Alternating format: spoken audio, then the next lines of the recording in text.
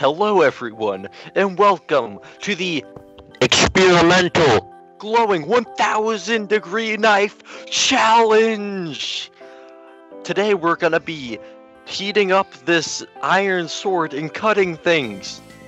Now first we need to heat it up, and I'm gonna give it to our scientist, Brian Awesomeness, because this is very dangerous. Kids, don't try this at home. Always have a scientist or parent help you out with this. So here you go, Scientist Mork.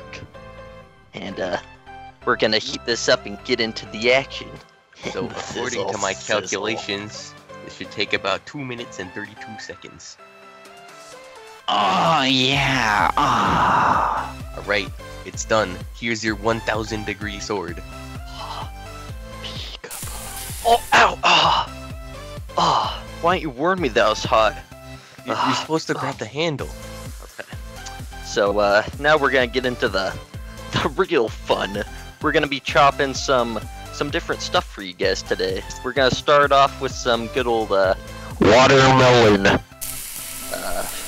Get chopping. Oh, that was pretty satisfying. Melons.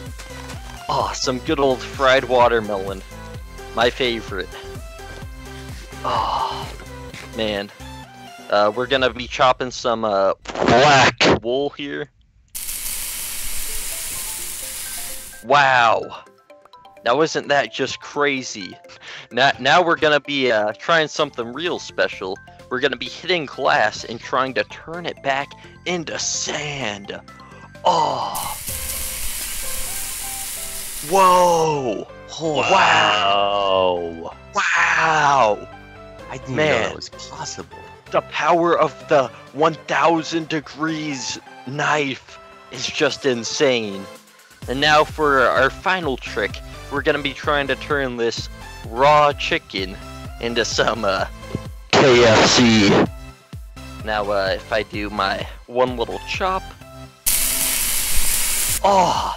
Now would you look at that? Some good old KFC. My favorite.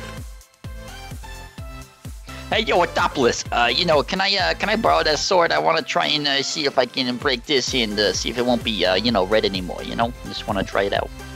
Yeah, sure. Wow, you really are stupider than you look. Oh God, no, no! Goodbye.